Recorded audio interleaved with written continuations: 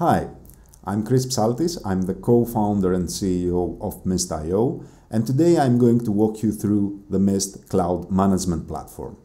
Mist is an open source software that helps you control your multi-cloud setups across a large number of public clouds, private clouds, and even bare metal servers. Thanks to our friends at Linode, getting started with Mist is super simple. Let's do it.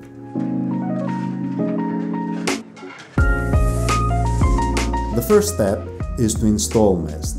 Head over to Linode's one-click app marketplace, search for Mist, and deploy the application. This will get you to Linode's manager, and it will pre-select our app.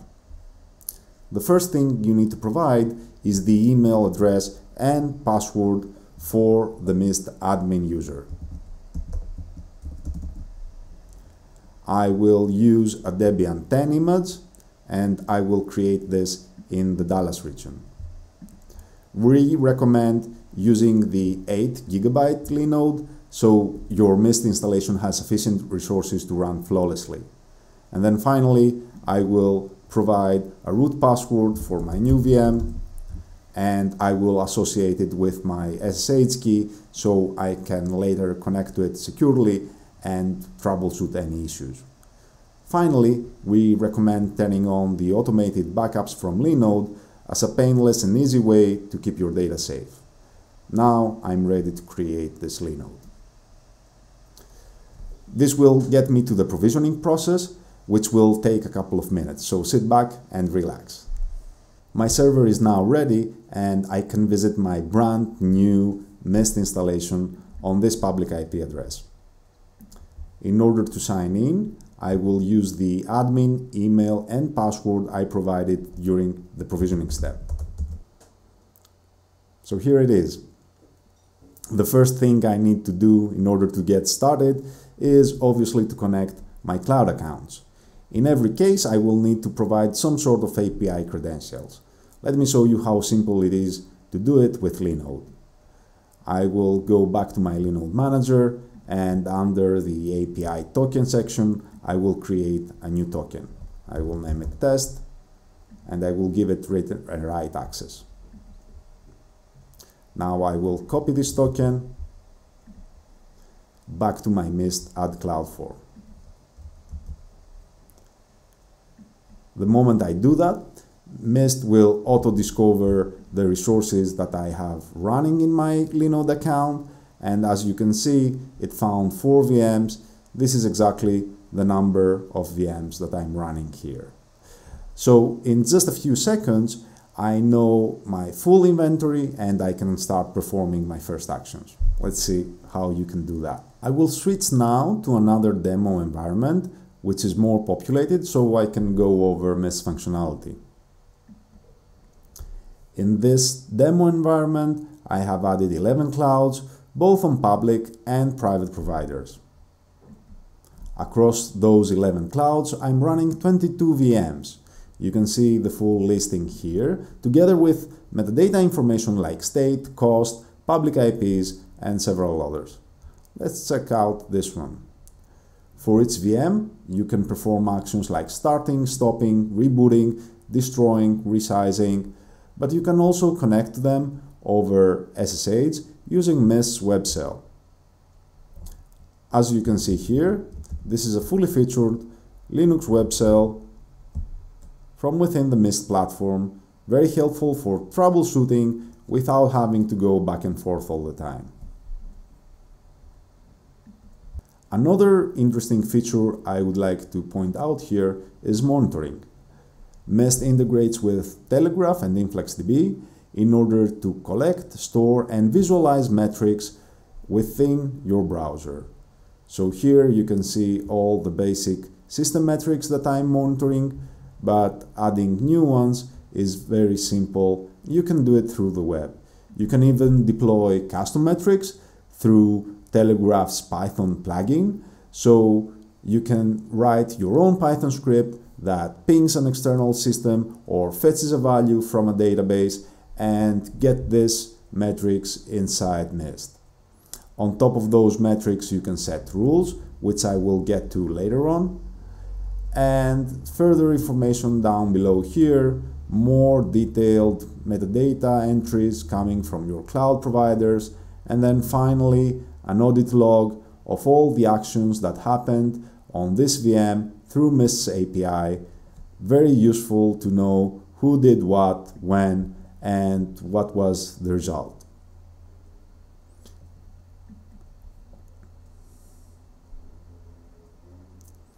But besides sending actions to existing VMs and monitoring them, you can also create new ones. I will create a new VM in Linode just to show you how you can do that. I will name it test VM. I will create it in Frankfurt, and I will use the Ubuntu image. I will try the Linode 2 GB size, and I will also deploy my SSH key there. I will hit launch, and this will kick off the provisioning process, which will be ready in a couple of seconds. As this is happening, let me show you filtering and how you can quickly find the VM you're looking for within your inventory. So for here, for example, I could check out all the VMs I have running on Linode, and I could also save this filter for later use, so I could switch from the listings in Linode to every resource that I have running. The VM I have created in Linode is ready, so let's check it out. Here it is. Let's check it using the web shell.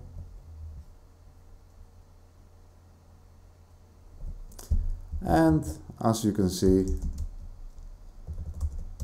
it is up and running. So as simple as that, you can empower your team to self-service provision resources across all your cloud accounts.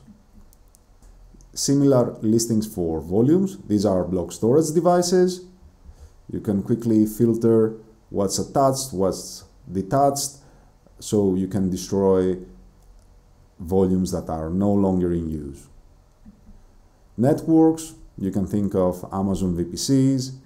Zones, these are DNS as a service offered by some public cloud providers like Linode, for example. And then keys, the SSH keys that I went over earlier. The sections I showed you so far are about some really basic resources that you're getting from your cloud providers. But what more can you do with Mist? Let me go into scripts for a second. Mist supports Ansible playbooks and executables like bash scripts. You can create your script template library, and then users can come in and start executing those scripts on your VMs. The idea here is that you can help them provision new applications, taking a backup, or several other use cases. Once you upload a script in Mist, then you can just run it on any of the VMs that you have SSH access to, providing any relevant parameters if needed. Scripts are executed on a single VM, but in some cases you might have applications that require some sort of cluster. For example, a database cluster or a Kubernetes cluster. For all those use cases, we offer you the template section. In the template section, we're integrating with another open source technology called Cloudify, which is similar to Terraform. In fact, we have Terraform integration in the works as we speak. So from here, you can upload your template and then execute it on one of your cloud providers. In this example, I have a Kubernetes blueprint that will allow you to create a Kubernetes cluster with one master machine and one worker machine on any of the clouds that you have connected to Mist. So for example, you can spin it up in Linode. In many cases, there are some sort of periodic tasks that you need to execute on your machines. Common examples include taking backups and rotating some logs. So you can do that from Mist schedule section. You can create a new schedule from here. You can define the action you would like Mist to execute. This could be something simple like starting or stopping a VM, but you can also connect one of the scripts that I showed you earlier. we commonly see schedules being used for proactively controlling your cloud spend.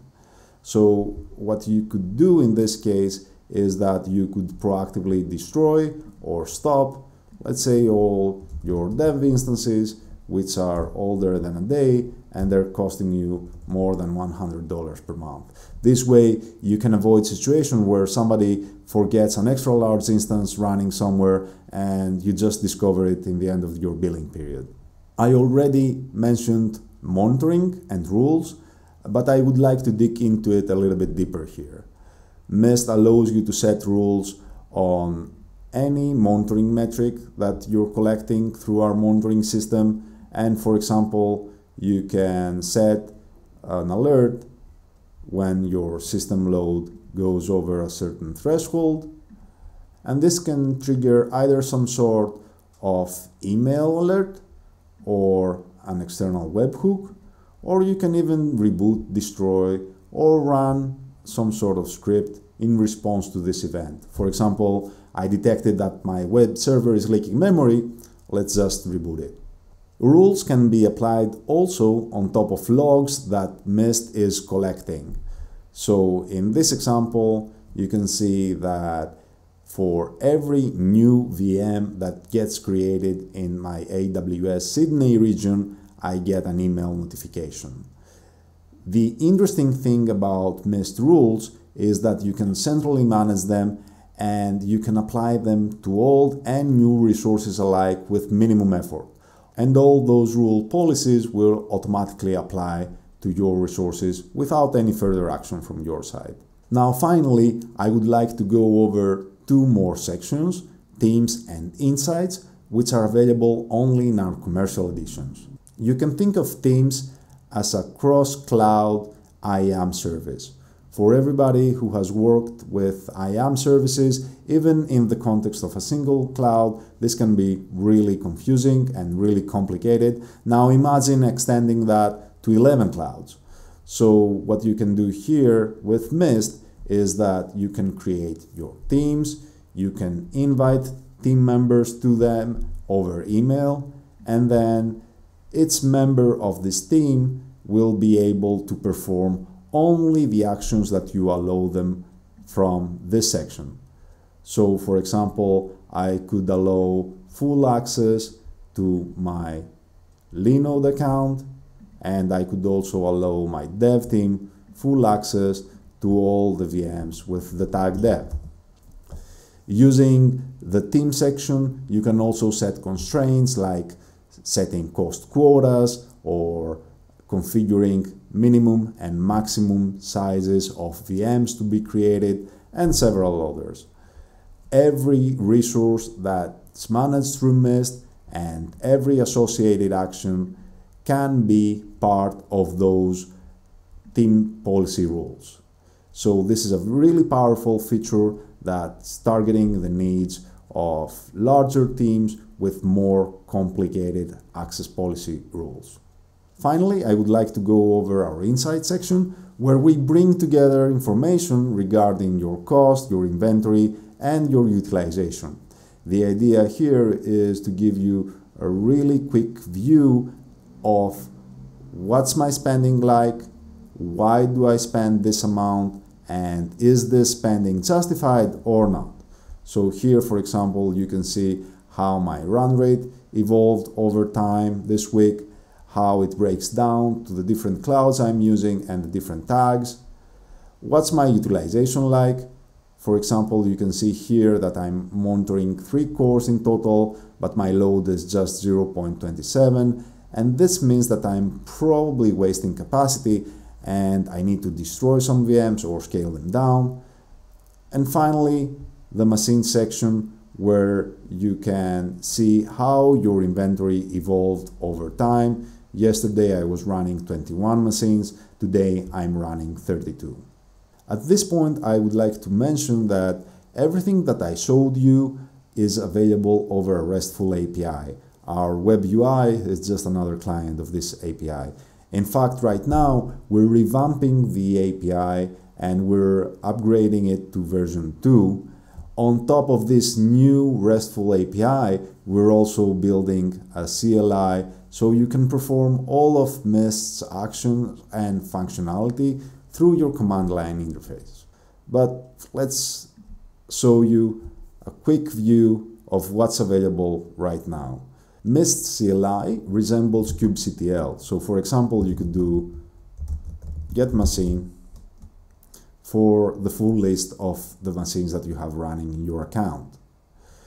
You can also select to export those to alternative formats like YAML or JSON. So it's super simple to get this information out of Mist and integrate with another system. Another interesting example here is that you could export any number of metadata in whatever format you choose. So a good example here would be exporting just the name and the cost of the VMs in hourly and monthly rates in CSV, so you can create a cost report for your team. You can also use SSH to connect to your VMs through Mist CLI. So for example, here you will see that I will get into this VM and I could work remotely without even having access to my private keys and credentials. All those are stored on Mist side, and then a tunnel is created so I can connect securely to my VMs without access to my private credentials. So this is it from me. I hope you found it useful. If you have further questions and looking for more information, you can check out our Linode one-click app marketplace listing, or you can visit our website at mist.io. Thank you very much.